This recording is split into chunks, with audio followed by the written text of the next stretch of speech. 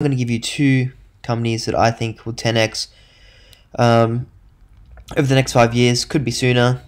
I think they'll 10x once we see a shortfall in graphite and as they get closer to production, as we actually need the graphite out of the ground. Because currently we do not need the graphite out of the ground. We've got enough graphite to go around, but as we get more and more electric vehicles, we need more graphite. So who's going to get it? To you. The money's going to flow into the graphite sector. You have to set up your bear trap by buying low now before the graphite run comes, and that's how you make money, in my opinion. And it's probably correct, my opinion, as well, because you buy low when everything's down the dumps, and then you sell high when there's all the hype around it. Works for a lot of things, crypto, stuff like that. Money's going to flow into the graphite sector. You just got to catch it. So which companies to do that with? We'll start with Volt Resources, then we'll move into Mason Graphite. So these companies, under $100 million, Mason Graphite under $50 million. So a good chance they'll both become billion-dollar companies once we see the shortfall in graphite and they're above other graphite projects, meaning the world says, oh, we need that graphite, we use this project because it's way better than that project. So Mason Graphite and Volt Resources. So we'll start with Volt Resources. They've actually got a smaller working graphite mine. They own 70% in Ukraine. So they're probably making $5 million a year off this project. Not that much, but $5 million a year, that's pretty good on their market cap of things. So that's like a 5% return, even more. The graphite price runs, they're already in production. So when you think about it, it's quite cheap. To build a graphite mine costs about $150 million, $100 million.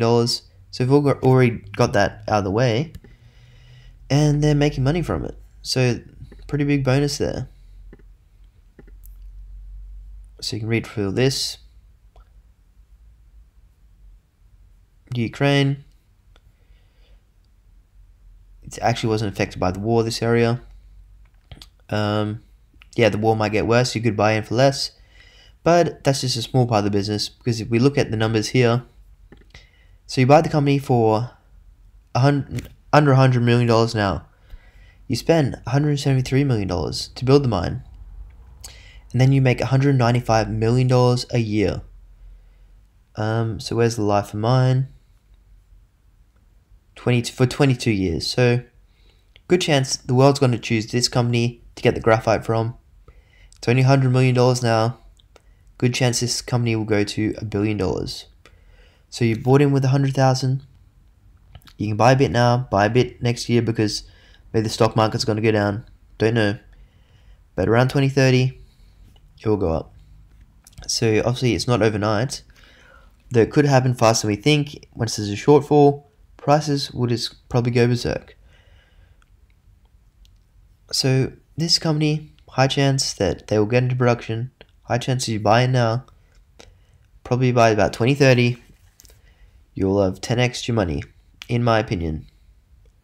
So what other company can you go with? So they got pretty low grade, but the numbers still stack up huge. It's in Africa, so low capex. If you look at the African companies, capex is a lot lower than in Canada, because the Africans work for less than the Canadians.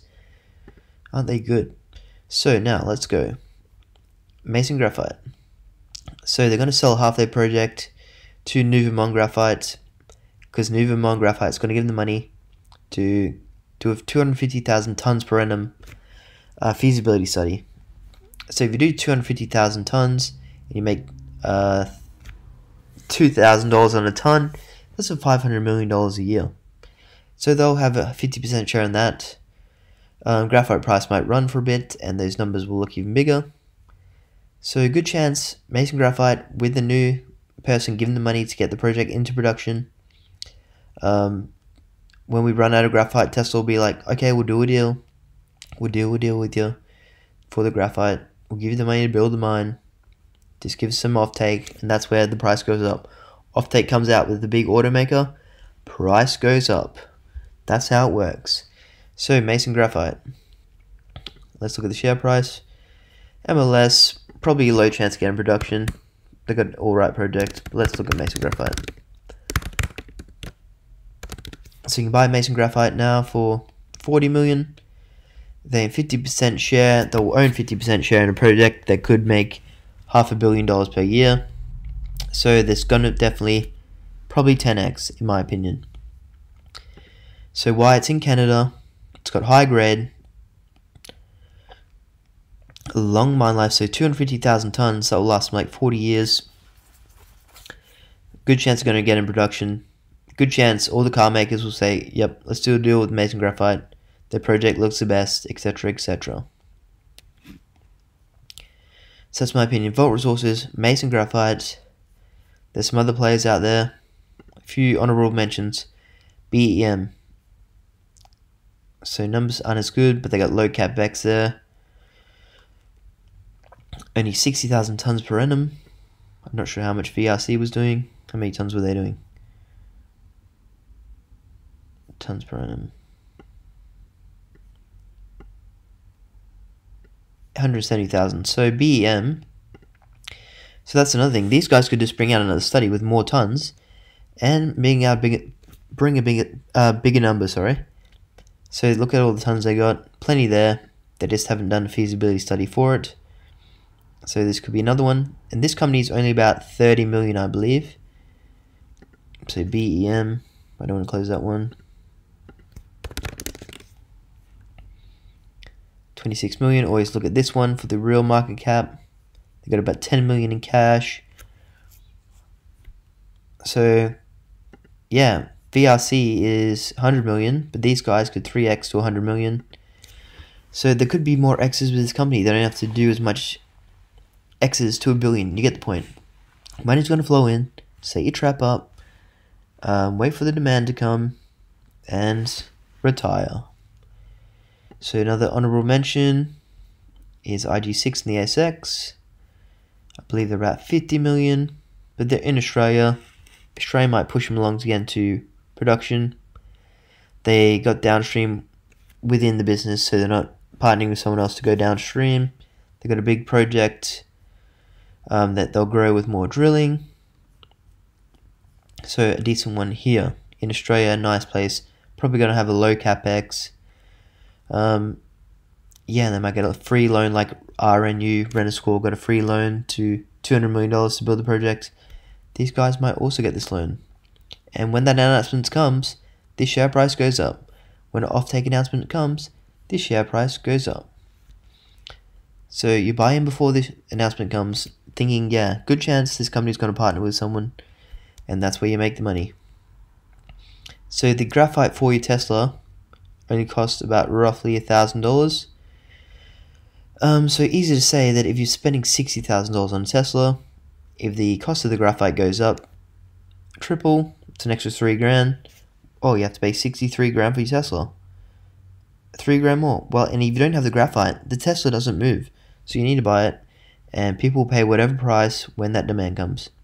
So just know, graphite might be a great sector to invest in. You want to get someone to get it in production, because if they're not getting it out of the ground cheaper than someone else, why would you use them? Tell me. Why? Let's spend more money on this project and get less return. So you want to pick the production, the ones that are going to get in production. So annual demand will be 8 million tons a year, about 2030. So some of these companies have more tons of that in the ground. So it's about which one can get out the cheapest, location, grade, etc, etc. So that's it for this video. Bear in mind, stock market, rates are rising. When rates rise, shares go down, people spend less, invest less, borrow less money to do investments because they're not going to make money on the investments. You get the point. So stock market could drizzle down, same with the graphite shares, and that's where we set the traps up. Then we wait for the graphite demand, and we celebrate. So that's it for me in this video, and hope you got a few interesting points out of it, and see you in the next one. There's other battery minerals that might go well, maybe phosphate. Phosphate's a pretty big industry though, already used for fertilizer. Got lithium iron phosphate battery. Iron's a pretty big industry already. So probably graphite is going to have the most growth out of all of them. Copper's going to have growth, but that's a big industry already. Elements. So look here, and then also we're going to go to sodium ion batteries, because sodium ion, there's a lot more abundance in the elements used to make a sodium ion battery, where lithium ion batteries, if we're talking lithium ion phosphate, lithium is the most scarce thing in there. Nickel's really scarce, so that's why we're moving to lithium ion phosphate, because it's all up here. And then we want to move to sodium ion, because all the elements are in this thing, meaning it's going to be cheaper. They just have to figure out how to make it work for a long time. They don't want the cell degrading, etc. And then mass produce it, which will probably happen about 2030 as well. But we're still going to need the graphite. Silicon, sodium ion batteries use a hard carbon, which I'm not sure if that comes from graphite or where it comes from. But just know lithium ion batteries need graphite, 50% natural, 50% synthetic. Don't need the nickel, you can get just less energy dense batteries without nickel, so see you later nickel. And graphite, we still need you. So that's it for this video, and I'll hopefully see you in the next one. And I might, once I get it monetized on 1,000 subscribers, I might even edit these videos. That's the goal anyway. And if not, graphite might save me. Amen.